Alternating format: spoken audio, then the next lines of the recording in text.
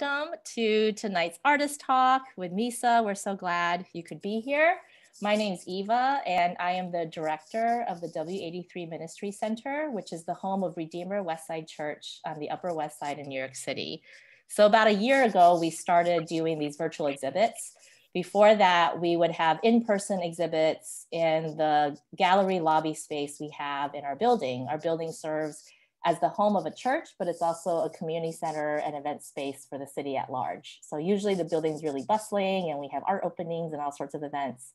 And we're hoping to start that again this summer. But because we're doing this virtual platform, it's also allowed us to work with artists like Misa, who are not based in New York right now, and still be able to show their work. So we're really happy to have Misa here with us tonight. And I know a lot of you know her, but I'm actually going to introduce her very quickly by just reading her artist bio from her website, from the exhibit website. Born and raised in Hong Kong to Japanese and Chinese parents, Misato migrated to the United States during late adolescence. Up until recently, she lived in New York City and relocated to St. Louis in the past year. Misato's works overlap personal narrative and cultural events, some of which allude to current social phenomenon and political discourse in Asia. She has participated in various residencies and exhibitions in the United States and Japan. Her most recent exhibition, 10 Years, was both a celebratory and introspective moment to consider the effects of diaspora on art making in the age of globalization as a first-generation immigrant. So thank you so much for being here tonight, Misa. We're really excited to talk about your art. And we are going to start with a virtual tour of the gallery. Some of you may have already seen the exhibit online, but we wanted to start the time by going through it together. So what we're going to do is I'm going to screen share the exhibit from my end, and we're going to play the soundtrack that Misa created as we go through the exhibit together. Once we finish that gallery tour, Misa will take some time to share about a few of the works. And then we will have a little Q&A time with her. And so during that time, if any of you would like to ask questions, you can put them in the chat box, or if you want to ask them like out loud, you're also welcome to unmute yourself and ask the question directly. And then after the Q&A, we have a special music piece performance tonight by Dominic Law. So that's kind of an overview of the evening. So we're going to start with the exhibit tour. Give me 1 second here. Okay. Oh, actually, hold on real quick. Let me make sure I have the sound.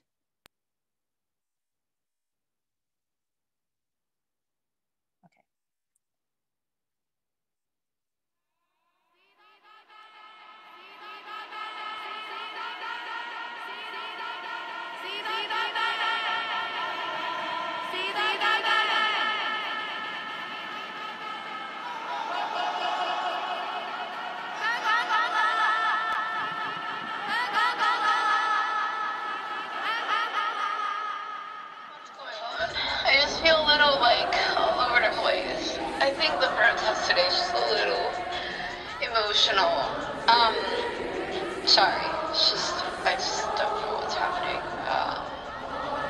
Just too much. Too much is too much.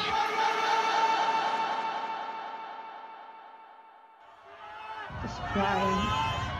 It's just because there's just no way out of this situation. Having to go through this again. So I have to give it to God. It feels like but he feels so far in Hong Kong. And yeah, it just hurts. Like, I am so sorry that there were days when it got so hard that I told him I don't want the life that he's given me and that I would rather die. But I knew that he's kind and that he sustained me and that like nothing that I have is like accident. Like he's really cared for me. Like, when is this gonna be over? When am I gonna stop feeling Lisa, you've lonely? been through this. Just rehearse. I just want to be do held. the same thing that you did Is before. there something so wrong? It fucking sucks. With wanting to be held. I just feel kind of pathetic in many ways. I feel like I'm like a mess. I don't know what I'm doing. I still know that God loves me. He's real.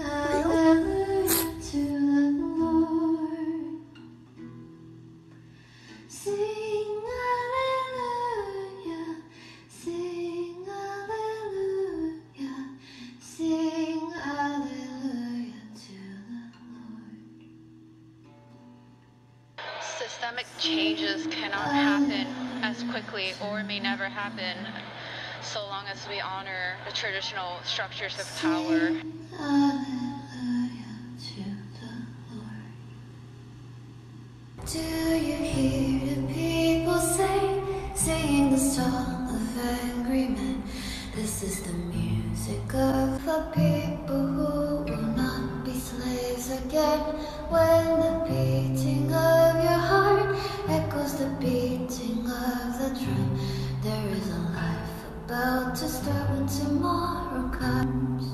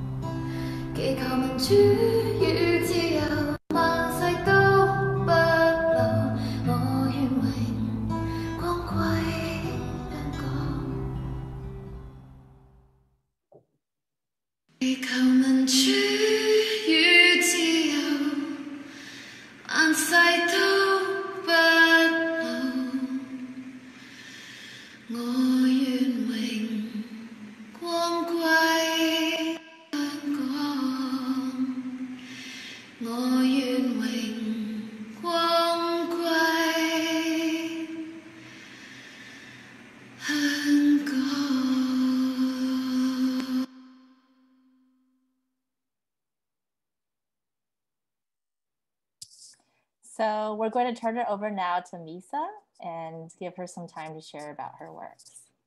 Perfect. Thank you, Eva. And thank you everyone for being here tonight. It means a lot that you took the time to be here. I don't know some of you, but most of you who know me, you know that I was in Hong Kong the past year, which is the works that are in this exhibition are mostly kind of cover that period of transition from COVID in New York City and then going to Hong Kong and going through also COVID, but also just the crackdown of the kind of the politics and the democracy that is being kind of at stake in Hong Kong, and then to leaving Hong Kong and now in St. Louis. So tonight I want to make it brief so that make the art talk a little more brief so that we have more time for questions for all of you. If you have anything that you want to share or you want to ask, I want to make time for that. So tonight I'm actually just going to talk about this piece here and also the soundtrack that I created to accompany the works.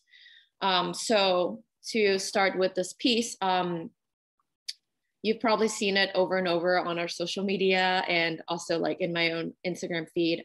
This piece titled number 7, Dash the light shines in the darkness and the darkness has not overcome it, -21. The reason why I picked this piece is because I think this is very symbolic of the time that I was kind of going through all the stuff that I was just describing, including the events and the sensations and emotions that were captured in the soundtrack. So I actually want to talk about this piece from several angles. 1, colors; 2, the events that inspired this piece; and 3, the number that comes with the titling of the piece. So in order to do that, I actually want to also show a few images from Hong Kong that kind of contextualize the piece for everyone, because you've heard me talk about this so many times. I want to talk about it in a way that's more refreshing, if possible. So first of all, the colors.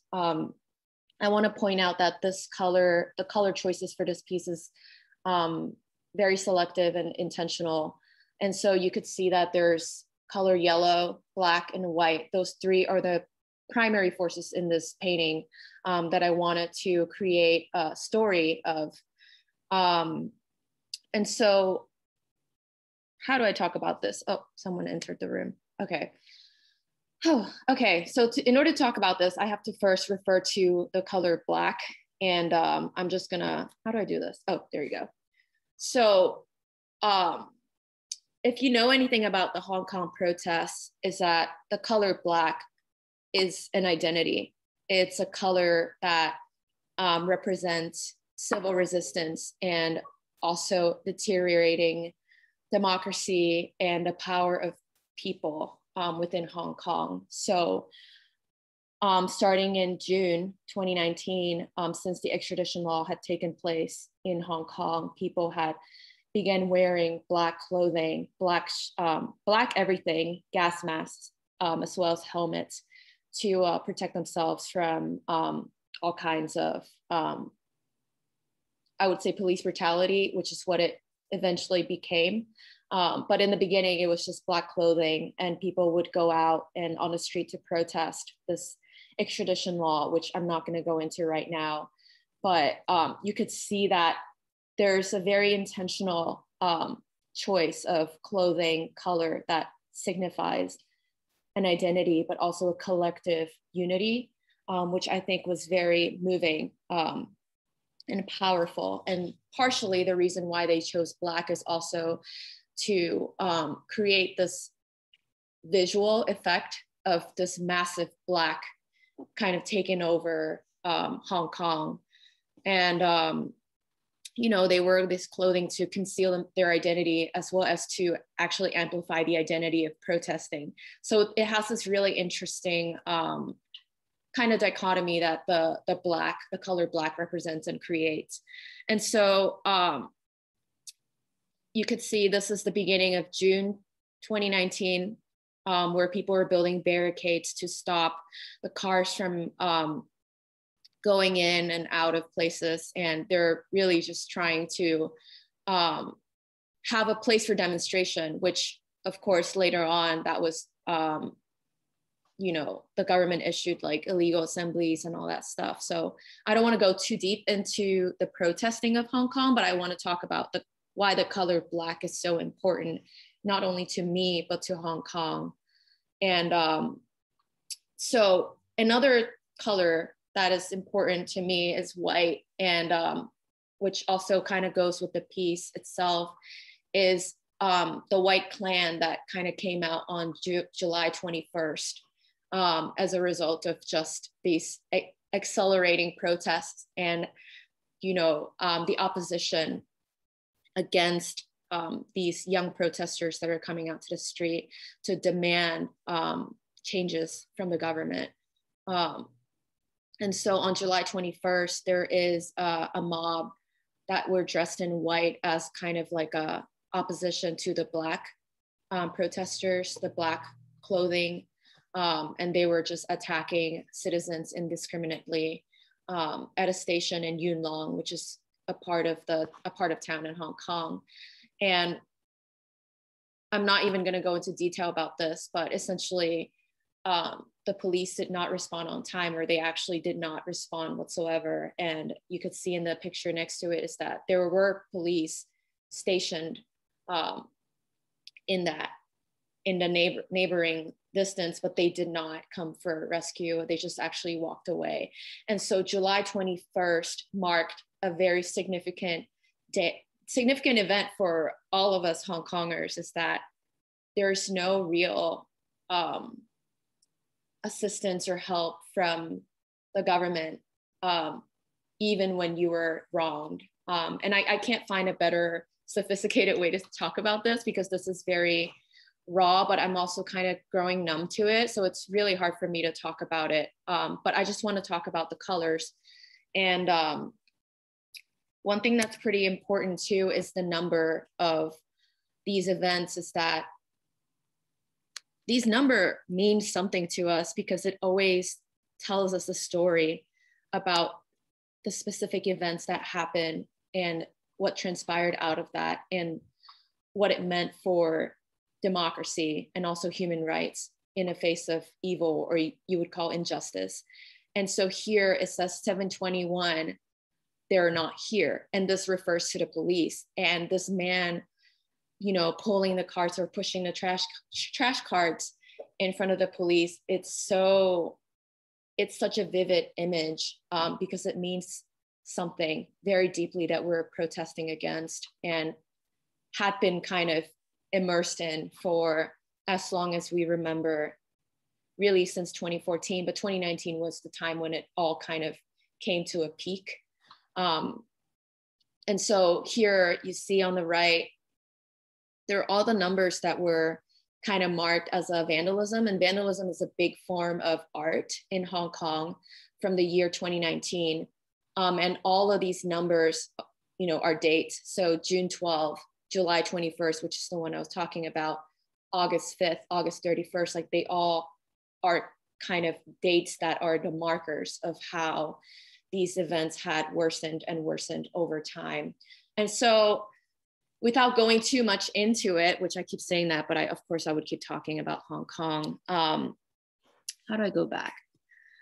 Going back to this piece, for me at the time, I was in Hong Kong and I made this piece in 2020, July 21st, which had been a 1-year anniversary since that event had happened.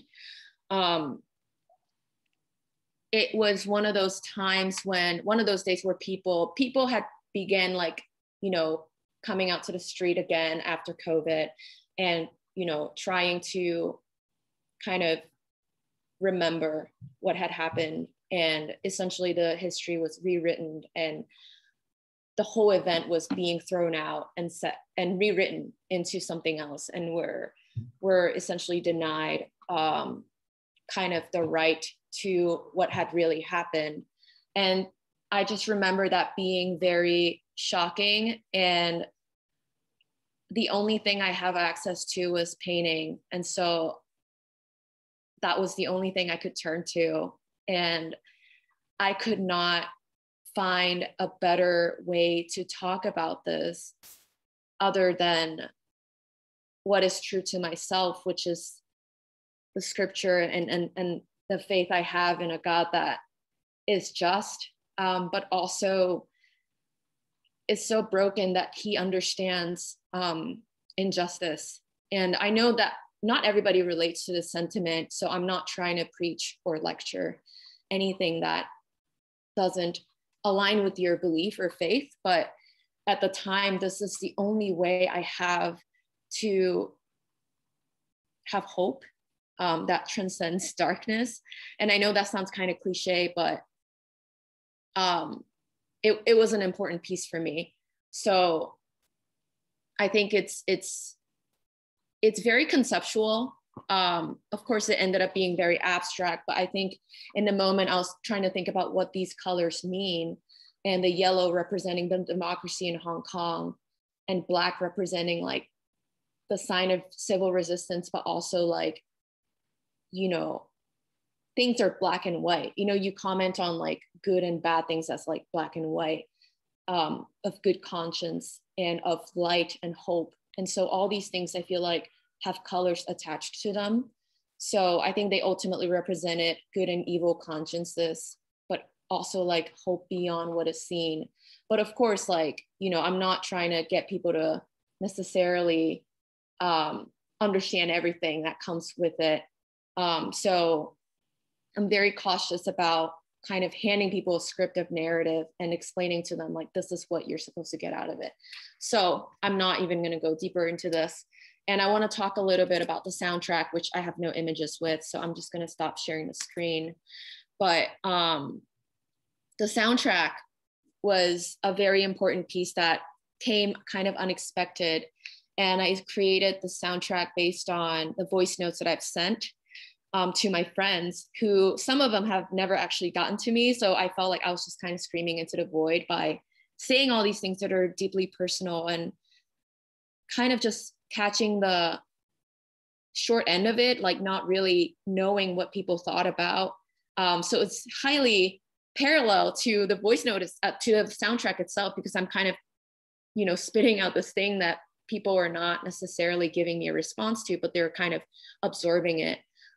So that was a really interesting experience, just creating a soundtrack based on the time and the space, very particular events that had happened during this time, which I had said something about.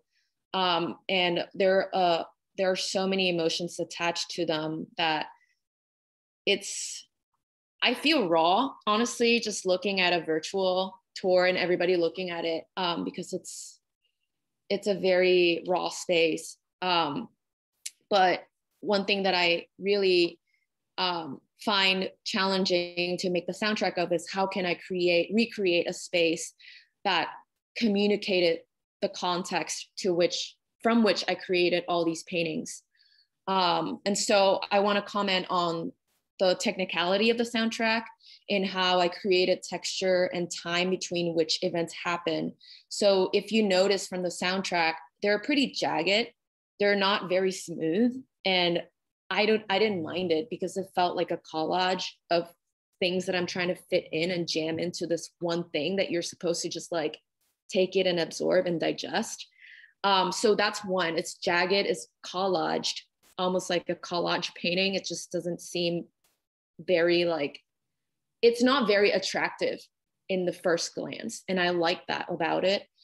And there are moments when there's like an interweaving of echoes, but also like solid voice. And so the things that sound a little more faded are the things that I'm actually trying to actively remind myself. And so they're the singing, the worship, things that feel more kind of like positive, which I know sounds kind of weird, but things that are more positive and like uplifting are things that are actually quite removed from me at the time when I was living in Hong Kong, and everything feeling very hopeless, to the point where I was so depressed. I didn't know what to do with myself. And versus the solid voice notes that feel a lot more pressing and urgent. It's like, you need to get out of this. Me talking to myself, like, you need to get out of this. This is what you're supposed to feel. So it was like this kind of in and out of moments within those seasons or places that I feel like I'm in multiple places all at once, but also belonging to nowhere. So I feel like that was kind of the important part of the soundtrack. That led to a lot of the visual executions that happened in my paintings that are a lot more broken and fragmented. And there are a lot more considerations for planes and stuff, which you guys can ask more questions about that later. And one thing that I do want to point out about the worship and the content of protest is that there is certainly an intertwined identity within protests and spirituality within Hong Kong. Protesting is a form of faith. So it's really interesting how religious institutions actually enter into those spaces and act as a force or even a space of refuge, which I found really touching. And towards the end, there's a track or a song where I was sing hallelujah to the Lord. And, you know, it's a church song, it's a hymn, but at the time, church leaders were singing out on the bridge and they were surrounding the police who were trying to actually arrest and attack all these young protesters. And all these Christians just went out and surrounded the police singing the hymn.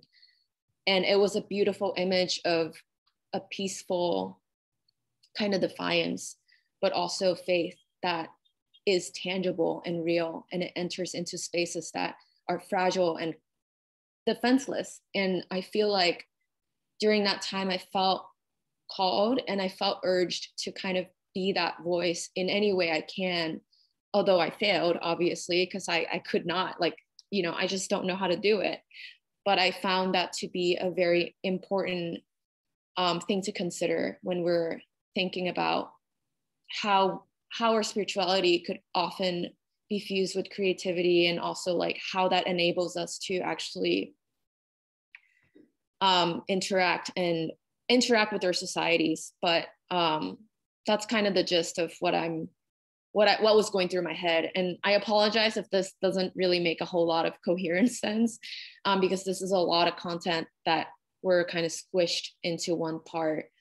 But yeah, so I think those two pieces are kind of important to talk about, because it was more, I don't know, it felt closer to me as a person. But there are other art pieces that, you know, I'll be really happy to talk about, but I just want to make sure we have room for everyone, and for the questions to take place. So I'm just gonna stop here. Yeah, thank you guys. I hope it made sense. Thank you, Misa. Really appreciate you sharing. Yeah, thank you. Misa and I were talking before the event started just about how, you know, all art can be quite vulnerable for artists, because it's a part of yourself, right? And something that you're pouring into, that you're sharing with the world. But in the case of Breakdown, Misa's exhibit, and these particular pieces, they're especially vulnerable because it's also like her processing so much emotionally and sharing that with the world, like very private, personal processing that she's being brave enough to share with the world. And it's not like the process is done. Like, she's still in process. You know, this is not like a polished product. It's like, yeah, we figured it all out. Here it is. And so for her to be willing to do that, and to have, you know, to have people come alongside and want to participate in this and encourage her with like safety to do this, I mean, that's a really beautiful thing. So thank you for sharing, Misa. It is incredibly vulnerable. It takes a lot of courage, and we're very grateful that you are willing to do that. Thank you. So we did want to spend time in conversation and questions.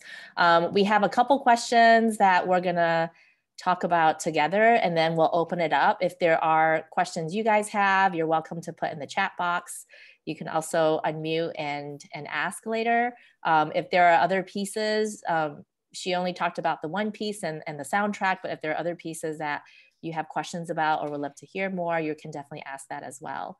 But I wanted to ask you, Misa, so the pieces you created in this show was over at least a year's sort of span of time, right? And so some of the pieces you created more recently in the last couple months, some pieces you created kind of at the height of the pandemic. So how do those pieces compare when you look at the ones you created recently and the ones you created maybe half a year or even a year ago? And when you look at pieces that you created last year, how do you process some of those pieces now that you've had some time and distance between you and when those pieces were created? Yeah, I think that's a really good question, and thank you for asking such thoughtful question. For sure, I think one of the reasons why I'm kind of like having a hard time articulating that particular piece I talked about just now is because it was so far removed from me. It was over a year ago, but my emotions have grown since then. It's not the same attachment. If I look at it just from the visual standpoint or the execution standpoint, I think a lot of my pieces during the height of pandemic, I had no preconceived idea of how to say something almost. It's like I'm learning how to talk. So just a little background, before I went back to Hong Kong, I was painting pretty representationally. I was painting a lot of figures. Still looks abstract, like kind of like this piece behind me, but it was always informed by the news and the current events that happened in Hong Kong. But when pandemic happened and I went back to Hong Kong, that need was satisfied. So I didn't need to paint about Hong Kong. And instead it was like just in the middle of pandemic, and I had no vocabulary as to how I should even process anything, or what images should I even make? Does it even matter that I'm making images? So I think that was a huge question. And so I began carrying a lot of questions into painting just by exploring marks. And I think part of that painting that I showed was a result of just me investigating, like, what does it mean for me to use watercolor acrylic instead of oil paint? And what does it mean to layer and to create texture simply just by, manipulating different materials interacting with each other. So I use like oil pastels with like acrylic on top and whatnot. So I think a lot of those things were more so just playing, but also like conceptually informed. And what I mean by that is, like I said, that piece was informed mostly by the colors of Hong Kong and the events and number, meaning like kind of just like what was available right in front of me. And there's no other inquiries beyond what's around me. So it was definitely different from the works I make now, which I think are a lot more, I want to say thoughtful, just because I'm moving past that. I'm just going to make my painting relatable or just like painting from current events. And right now I'm actually considering a lot more of like, what kind of narrative am I trying to capture through forms? So I feel like I am really, and I'm not saying I did a good job, but I feel like, I don't know if we should look at one of the paintings from the exhibit. So Moon and Hat, it's essentially, it's really just like a hat and then there's a moon. I quite like that painting because it doesn't, oh, so it's like the one, yeah, that one. So this is like starkly different from the one that, you know, I just showed in terms of color, the size. I've moved back in size, and I'm considering a lot more of the temperature, and I became much more sensitive towards like the drama that happens by manipulating the relationship between objects in various scales, and a tension that you could create by kind of tipping the planes of vision. So I don't know, like it's different. I think I started making a lot more monochromatic works in the part one, as you can see, because I'm much more interested in how marks create image. And I that sounds so kind of obvious. It's like, of course, when you put marks together, they create images, but there's something really powerful about, I don't know, can someone help me? I don't know, there must be painter. You guys are all painters, like some of your painters. There's something really wonderful about being able to say something without capturing it. I think I'm trying to convey a sense of melancholy even without saying it. And some people have said that this piece looks really peaceful, but when they hear the soundtrack and look back at the pieces, I think they have a very different sensation. And I think there's something quite interesting about like perception, how you perceive a piece simply by its form, and how, I don't know, how the shapes and lines interact. But we can look at other pieces if we want to, but I just thought that I'm much more interested in the poetry of these forms. And I started looking at a lot of de Kooning, as well as just like reading about Hans Hofmann, which he talked a lot about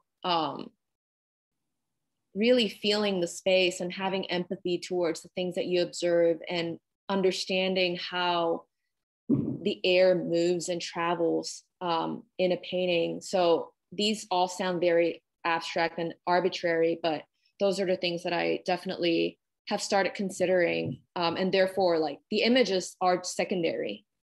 I think that's what it is. The images that come out of it is secondary. And what's more important is the bigger structure to which I build my drawing or my painting upon.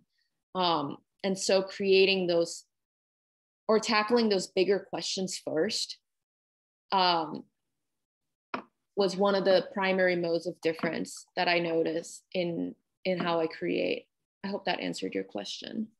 Yeah, can you actually, I'm glad you picked this piece because I was drawn to this piece when I was looking through your images initially for the exhibit. And I'd love to hear a little bit more about this piece and, you know, kind of what was happening when you were making this and, you know, maybe what inspired it or what informed you.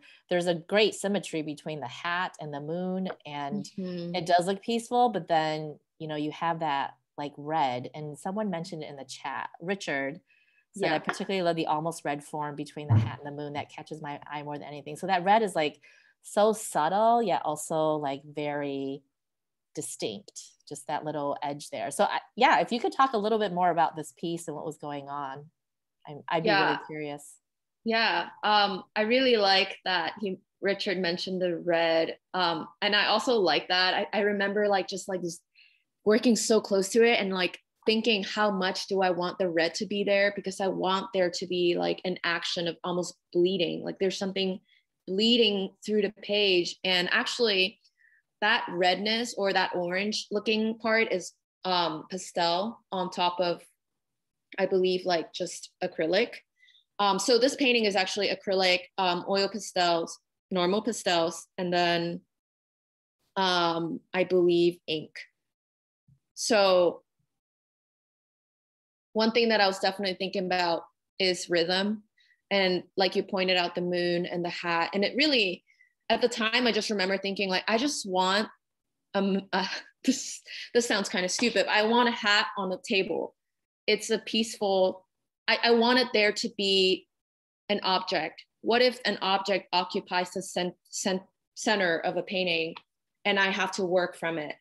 And so it was all very formal questions of like, is it okay if I have something so blatantly a still life in the center of a painting? Because most of the time we're told like, that's not really interesting. If we put something in the center, it's not interesting. And so I wanted to do that, but I want this thing to be in a center without it being read as so kind of chunky and boring and just like kind of this thing just stuck in the middle. So what I was definitely thinking about is like, first of all, like, how can I put something in the center of a painting and still make it look like it's shifting through space? So I wanted to make sure that the frames around, that I'm creating different frames, if that makes sense. So there's like a push and pull situation happening by creating a little more muted grayish brown as a frame behind a hat as it goes up, and the frame disappears. But then like you see that, I don't know if I'm making sense. I hope you guys are following, but I'm hoping to create a frame within a frame, but also tipping the hat forward so that there's this like, almost like, I don't want to call out any artist, but I'm thinking about specifically Brock and de Kooning. De Kooning is really good at creating boxes in his painting that does a wonderful thing with space, that it pushes the form backwards, but it also like has so much air in between, and you just can't help it but to constantly move around the painting. And he does a really great job with that. And I'm also thinking about Brock, one, because he has a great way of tipping his objects forward without compromising the plane in a painting. So I'm definitely thinking about those two artists and thinking about warm and cool, how the hat rests and the weight that it comes with. And I love communicating the weight of something by a simple line. And so economy is a huge part of this drawing as well. So it's not like a generous, I don't feel like this is a generous painting in how I approach my other works. I tend to put a lot of colors, I tend to put a lot of marks, and I go through a whole lot of editing before I end with the painting. But this painting was so clear to me. I want a crescent moon that echoes with the rhythm of the hat. And I want there to be enough kind of transparency that you could pulse through, that pulses through. But there needs to be something so far in the back that feels like someone threw a ball and it got stuck on a wall, but then that ball is bleeding through the page. So there's a whole lot of almost visceral expectations that I wanted to get from a painting, and it just became what it is now. And I hope that makes sense. But this is really surprising work to me because I don't paint like this. It's weird looking at it. I just cannot imagine myself to this. So that's why I'm kind of stuttering a little bit because I'm going to really make this.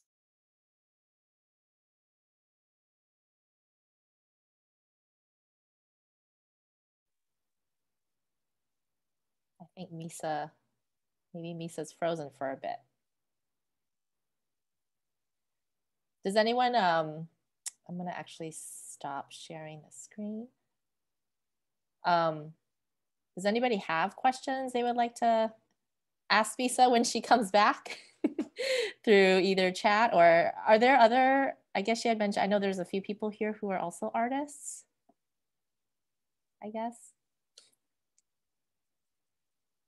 She'll be back. May I speak? Or I'm not sure how to chat or I type a question. Oh, you can ask your, oh, Misa's back. You can ask your question Hi. as well. Hello. Hello. Chris, you want to ask your question if you have a question? Ms. Pang, you had just stated how different that painting was, the hat and the moon, than your other work. And it seemed to surprise you, or I think that's what you said. Can you explain that? Just why it felt so much different, or what makes it feel different to you than most of your other work? Wait, sorry. Do you mind asking your question again? Sorry, my Wi-Fi is super unstable over here for some reason. Are you good now? Or? Give me just a second. I'm so sorry, guys. This is kind of embarrassing. I think it's good now. Oh my gosh. All right. I think I'm in the Wi-Fi room now. No worries. Go ahead. Okay. I think you were just, right before you went out there, you were discussing how different that painting was, the moon and the hat, from your other work. Can you address that a little more, or what that's about, or why it's different?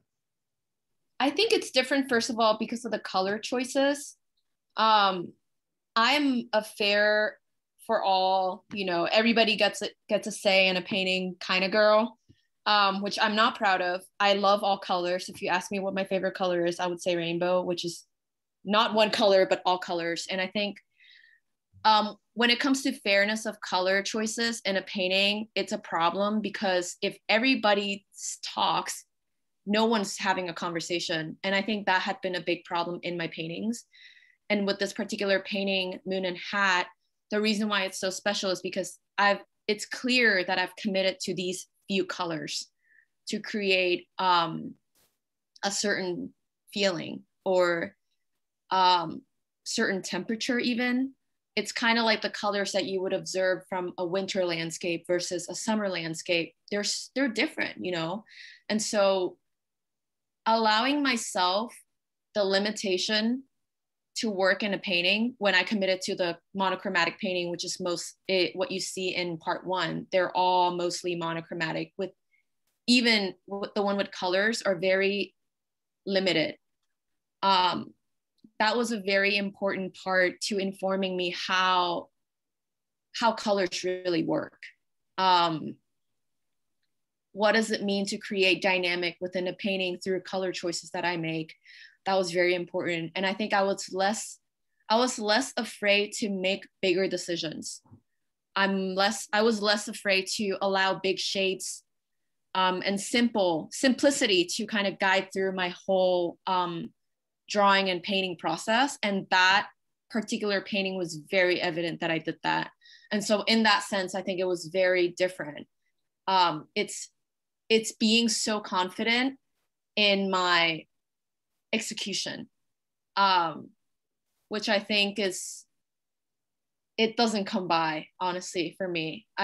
It's so hard to be able to, I made that painting in less than 2 hours, maybe less than an hour, because I was so sure this is how it's going to go. And it made sense. Every step made sense. And there was no hesitation. And I'm not saying that's a recipe for making a good art, but whenever I am able to do that, it's always rewarding.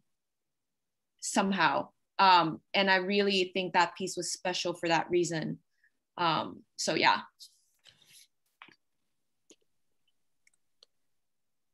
Thanks, Misa. Thanks for that question, Chris. Yeah, thank you. We have a question from John in the chat box, so I'll just read it.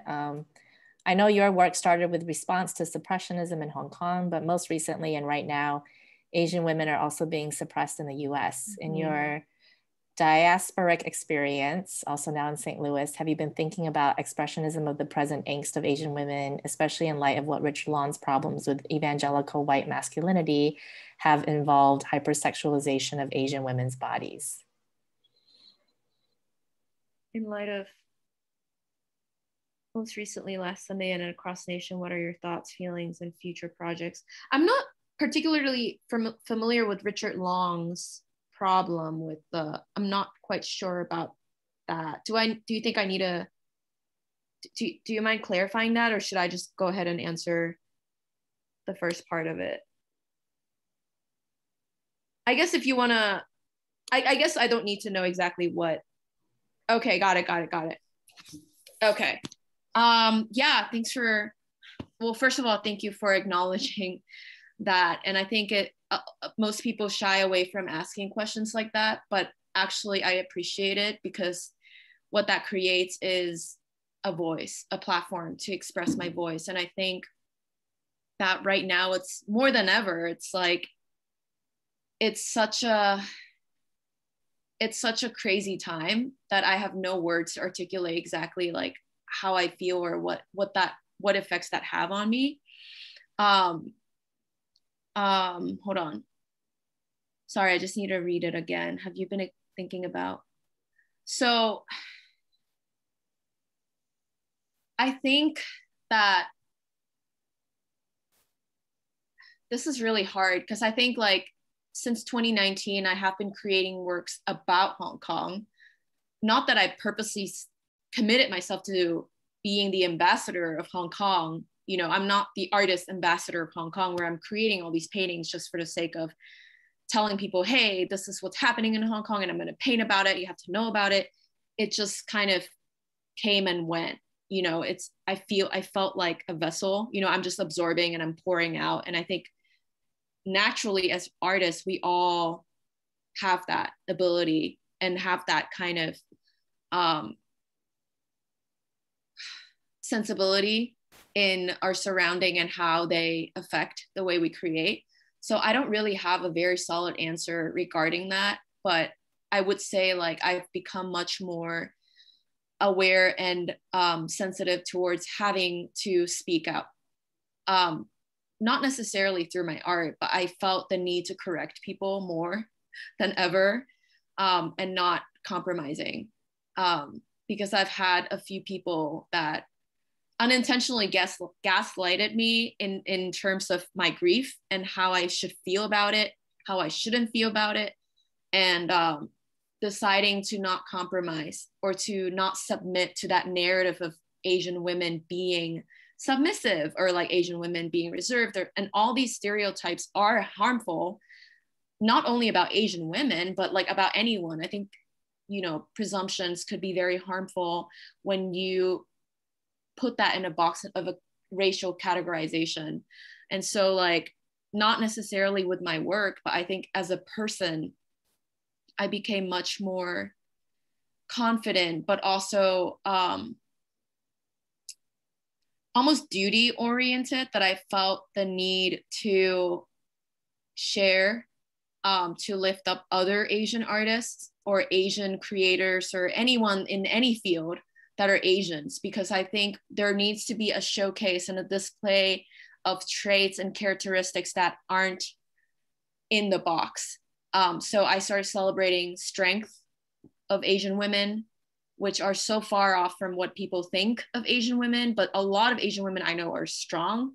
In fact, in Hong Kong, women are stronger than men. And I'm not saying that's a good thing, but I'm just saying like women are seen differently according to the context that you're in. So I grew up in a culture where women are supposedly stronger, and they usually are in higher career positions.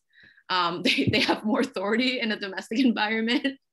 I'm laughing because Asian men hold Asian women's purses as a sign of privilege. And if they get into a fight, the women would actually withhold their purses and not let their husbands or boyfriend hold the purses, which I think is hilarious. But it's just interesting to see that kind of dynamic kind of lost in translation when it comes to the US. And yeah, so I just think there's so many things to consider, but I'm also like trying to be, not to make light of the situation, but I'm trying to get a little more lighthearted, and actually focus a lot more on empowerment more than just shedding light on injustice, because I think shedding light on injustice is it really weighs down. So that's kind of where I'm at.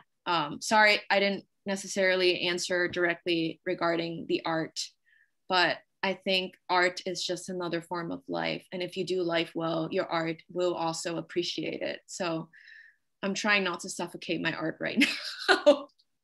That's kind of where I'm at. That's a great quote, Misa. I love that. Really? Yeah, that's beautifully said. It really is. And I love what you said about, focusing on the empowerment and not just, highlighting the injustice. John, thank you for this question. I feel like there's so many layers to this, and we're going to mention this a little later. There'll be more details, but Misa and I are planning on doing a Clubhouse conversation in a couple of weeks where we hope to talk a little bit more about some of these issues that were brought up in John's question. So great. Any other questions for Misa? Charity, I saw you raise your hand. Cute. Can I just talk? I think I just sent it to Misa. Talk, Charity. Yes. I was just wondering, you mentioned de Kooning and Brock. Are there any Asian artists that are helping you translate these experiences of diaspora and that you were describing? Did you think, or I don't know, that's references about like with the numbers and the if you could just speak about that a bit. Yeah, thanks for asking that. Honestly, like I'm kind of embarrassed that I don't have an answer for this. And, I think that's partially like my frustration with the whole Americanness of myself, is that I was schooled in America. My art education is solely on the Western painting, and I know nothing about the art in Asia. And I'm not blaming, my school. I mean, studio school is great. My school shouldn't be responsible for my lack of research. But to be honest, like all the artists that I know aren't necessarily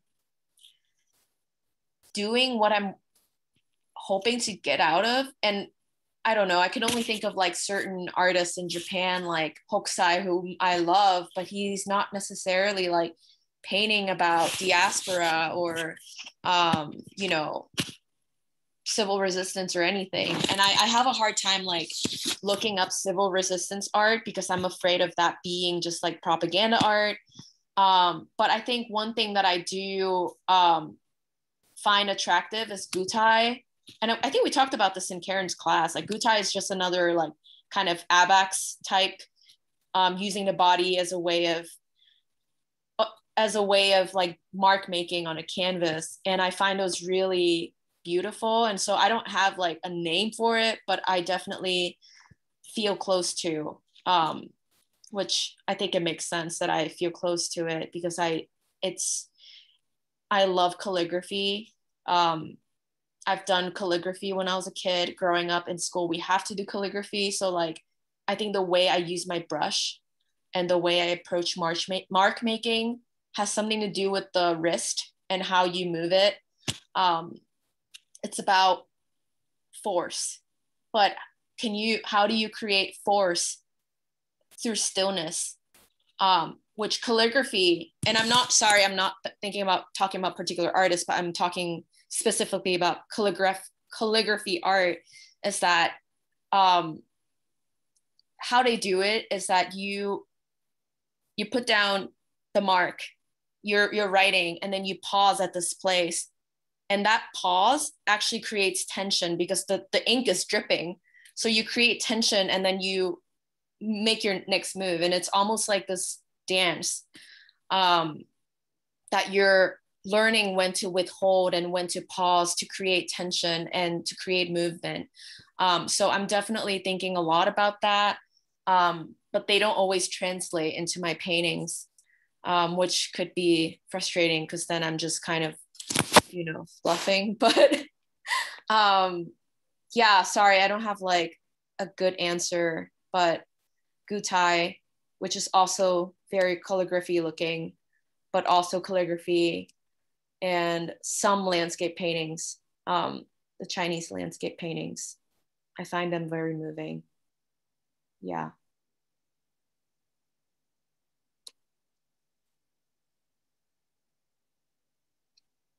Thanks, Charity.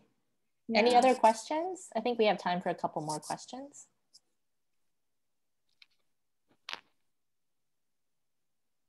I'll go again, Eva. Sure. Okay, mine's very simple. When did you know you were an artist? Exactly. Gee. And when you decided, was there a forming moment that was either guided by your Christianity, just artistic aesthetic, or something else? Yeah. How do you know? I don't know. Not being an artist, it's a curious question for me. Yeah, I know. And it's a challenging question because I feel like that answer could change. I think at any point I could decide, turns out I'm not an artist at all. And actually my career starts in 3 years, So I always find those questions to be fun because I could say something and it's probably false. But to answer your question, I think it's funny. Actually, I think my friend is here. But anyway, when my friends started introducing me as artists is when I realized I'm an artist. But I couldn't even own up to it. So I was in undergrad and I moved to New York City, and my friend Kyra would introduce me as like, oh, she's a painter. And I would say, no, I'm actually not. But then she's like, well, but you paint, right? And I was like, well, yeah. And she's like, but then you're a painter. And I know that it shouldn't be that literal, but for me at the time, it was just as simple as that. It's just me owning up to it. And once I own up to it, I felt like I needed to move towards that direction by actually working harder. I feel like titles need to be earned and not given. Very Asian. But so regarding like the overlap with Christianity, I was a Christian before I was a painter. So it never crossed my mind to make a distinction between like, am I a Christian painter or am I a painter that has faith? I think it's so nuanced. It's kind of like saying, am I a good person or am I a person with like good intentions? It's like, well, it's both and also not. It's hard. I think it's hard to comment on these things, and I'm trying not to get too philosophical about it. But because I was I don't know, because I was a Christian first, painting was secondary, and painting became an extension of that, if that made sense. Painting for me was only a safe space to process questions about God. And therefore, God is never outside of painting. Whereas I know a lot of friends I talk to would say, well, if I'm a Christian, am I supposed to make Christian painting? And what does that mean? And what does it mean for me to have faith? Or what does it mean for me to worship? What does that mean? And for me, those things are never, thankfully, I didn't have to go through that transition necessarily at its primary front. Like, I'm not asking that question first. I'm asking that question in the process of making art. But in the process of me making art, I'm already asking those questions by, it's a form of prayer. That's what it comes down to. And I cannot answer it as well. And I think it would become more evident in part 2 of the exhibition that it becomes more and more important that I have those questions that I'm able to wrestle with in a safe space. And there's no safe space other than painting for me at the moment. And this is completely honest. And I don't feel safe in a church right now. I don't feel safe necessarily within myself, in my own body. And it's a very new feeling that I'm getting from the past 2 years of COVID, being alone, driven into the most solitary space, along with the injustices that were happening constantly, that not only kind of challenge my question about a good God, but also challenge my notion of like good itself. Am I having a hard time? Am I having an unrealistic expectation of good in the world? And what do I do when I feel like the world is failing that standard of mine? Am I supposed to change that standard? Or am I just supposed to succumb to this world that's kind of falling apart? And I think I'm kind of going to the extreme ends of those questions because I was exposed to a lot of extreme things in the past 2 years. So it's very uncomfortable. Sorry, Chris, this is a long way of answering a question, but it's a very good question because it's a question that I ask myself to some degree. Yeah, so that's kind of my answer. If you listen to your opening remarks, that's about the yellow paint, the first paint, and when you describe the process, I think you'll, if you listen to it again, it was very clear and much clearer than when I hear most artists talk about their work. I think if you re-listen to it again, you'll be very happy. It was very, very easy to understand for someone like me. So thank you. Oh, thank you. Yeah, thanks, Chris. That's really kind. Thanks, Chris. And Misa, I think what you were sharing, I think a lot of us resonate with it. And I think the things that you are wrestling with, I think that it's very relatable. I mean, I'll just speak for myself. It's very relatable. It's not always things we say out loud, but it doesn't mean they're not there. So thank you for saying out loud and being willing to sort of, share that, to be honest with that.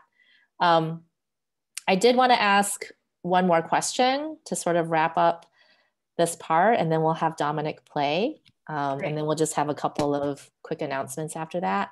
So Breakdown is a 2-part exhibit. We've had part 1 up on the website, and starting Monday, we will unveil part 2.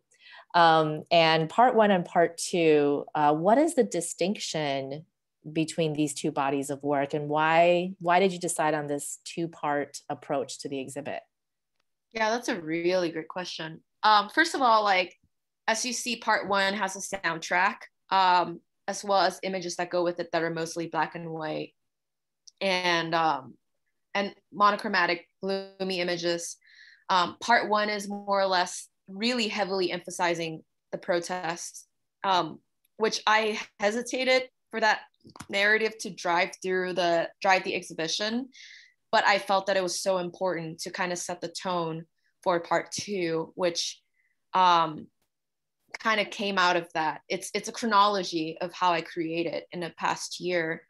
And personally, I felt like I needed to create part 1, part 2, because I need there to be a clear visual break in how I'm progressing as an artist, but also how I'm growing as a person, and that I am not static. And this is probably like a selfish thing that I needed to do to kind of create that visual for myself to understand exactly what is happening. So I'm also actively processing by curating it this way, but also I felt that part 2 was so far from part 1 in terms of its content, in terms of its ambition and the questions that it has, that it needs a separate platform to speak. So to not be immersed into, not to be overshadowed by the content in part 1, which is about injustice, about kind of being exposed to this thing and learning, almost like relearning the language of drawing, relearning what it means to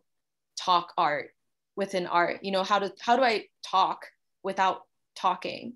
And so that was what was part one was for. It's the rawness kind of forcing me into this terrain of relearning how to draw. Whereas part two definitely is more colorful. The sizes are bigger and there's a lot more kind of free form. So all my works are on paper, other than the sculpture, which is on plaster cloth. Part two was also on paper, but they're a lot more free form. So the way I create was different because I am now kind of removing myself from the four corners of an edge or of a paper and allowing myself to expand in however dimension I want and in whatever shape.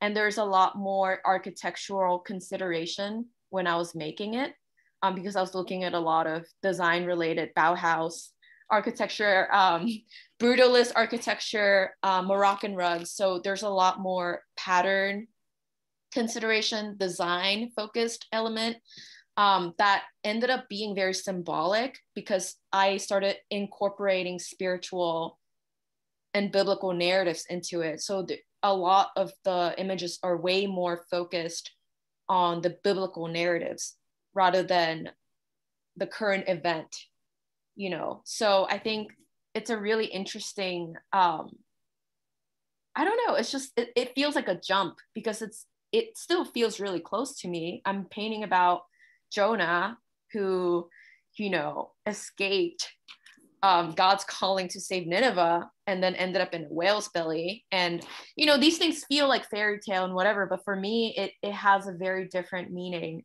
because I feel like Jonah and I'm like, why are you saving Nineveh? They deserve to die, which is how I feel about most places or most people. And sorry, I know this is not a good thought, but when you're so angry about injustice, you can't help but to have wrath or have this anger that you just want vengeance. And I didn't know where to place all these feelings. Like I had nowhere to turn, but when I kind of project myself onto those biblical characters, I find home. I find that those people came before me and I could now enter into those stories with much more freedom because I feel like we are walking it together. So there's an element of freedom that enables these images to happen. And they're not necessarily representational. They're mostly abstract, but I'm thinking a lot more about rhythm and color and the sensation and what it feels like to be in that person's shoe or what would that color look like. So I'm thinking a lot more, I'm juggling with more stuff because it's not just black and white. It's not just about tension or planes, but now we're talking about the sensation of colors and the meanings that are attached with it. And when you put different colors into one painting, they create a specific time and space, which is kind of similar to what I was trying to create in my soundtrack. So part two definitely is more playful as a result of it because there's more to consider, in my opinion. And there's a lot more, I don't know. I think I'll just stop there just so I'm not like kind of giving out everything and not to sound stupid. I feel the more I talk, I just kind of end up saying no, you're fine, Misa. You're fine. Yeah. But yes, part two will be on view starting on Monday, and part one, you'll still be able to see part one as well. So you can look at part one and part two and see the comparison. So now we are going to hear Dominic play. Misa, would you like to introduce Dominic? Dominic, would you like to introduce yourself? Hi everyone. Hi, yeah, Dominic. Sure. I'll just do a short intro to myself and the piece that I'm playing, and then I'll like hop onto it. So I am currently a final year student at Juilliard, and I've been here for 6 years. But before that, I was born and raised in Hong Kong until I was 18, so I do share a lot of similar sentiments with Misato, and see the tie and the shirt I'm wearing today, black and yellow, colors of Hong Kong, and I'm really happy that Misato invited me to play for all of you.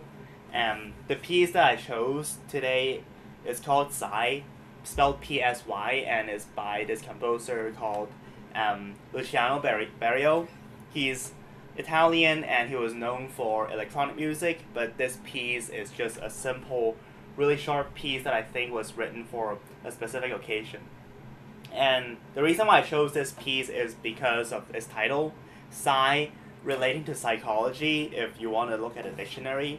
And I feel like with everything that Misa has shared with all of us today about her paintings as well as the inspiration behind it, I think the notion of one's mind, one's psychology when having to face injustice and adversity in life and trying to express these feelings through our respective art, I think it's kind of a good relation to each of them. And the piece is also like sometimes tonal, sometimes dissonance, which is kind of like a mixture of good and bad in a sense. So with all that in mind, I will go ahead and I hope you would enjoy.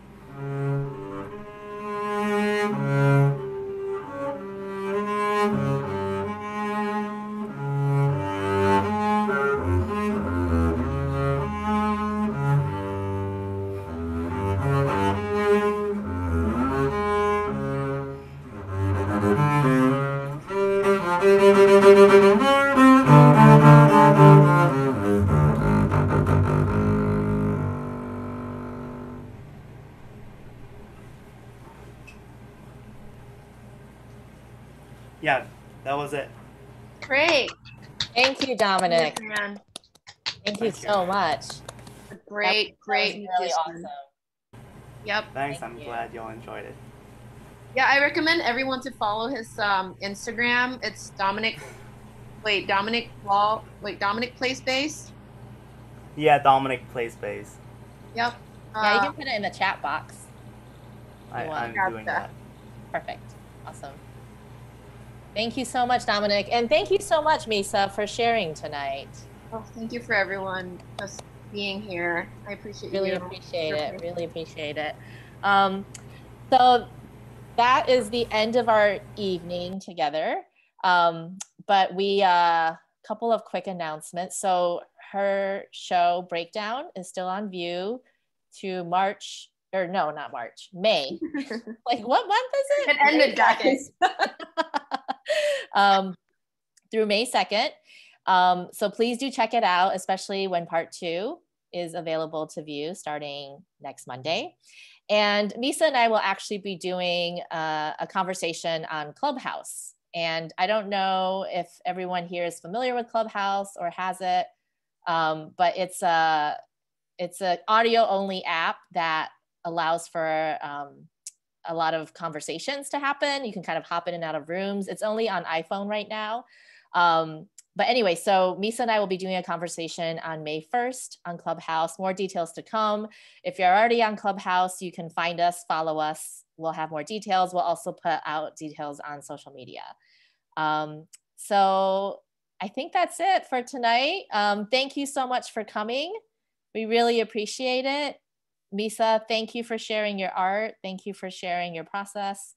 Thank you for just sharing who you are and your heart with us. We really appreciate you, everything that you're learning, and you know, how you're willing to engage us in that process. Oh, thanks, John. I appreciate that you appreciate my smile. Thank you. So, thanks, everyone, and have a great evening. And we hope to see you on Clubhouse for those of you who do that. But in the meantime, stay safe, stay healthy, take care of yourselves, take care of each other. Thanks so much. Have a good night. Everyone. Bye. Bye.